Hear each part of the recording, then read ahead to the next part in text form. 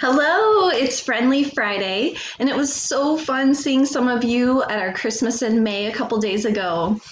And now Jack and Rose, they have a story they would also like to share with you. Rose, what's on your face?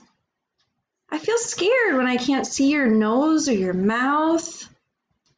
Jack, I'm wearing this right now for safety because I'm going to the store. For safety? You've never had to wear a mask to the store before. Why do you have to now? Well, Jack, masks can help keep people healthy and prevent the spread of germs. Healthy? Germs?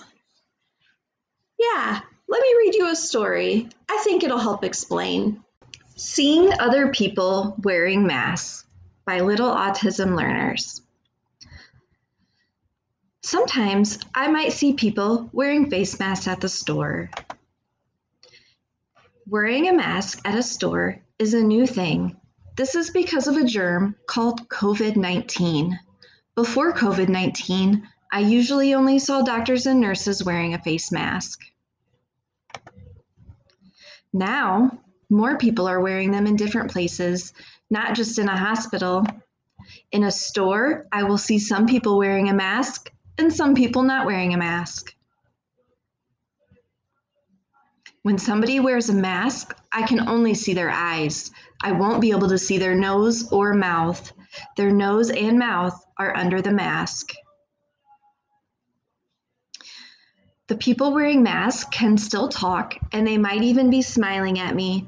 I just can't see their mouth. People wearing masks take them off when they get home, and then their family can see their nose and mouth again. Some people wear glasses, some people wear hats, and some people wear masks. Seeing people wearing masks is different, but it's okay. What do you think, Jack? Did the story help? It did. Now I understand why people are wearing masks. Thank you, Rose. Bye, everyone. Bye. Bye, everyone. I hope that you have a safe, fun summer, and I can't wait to see you next year. Bye.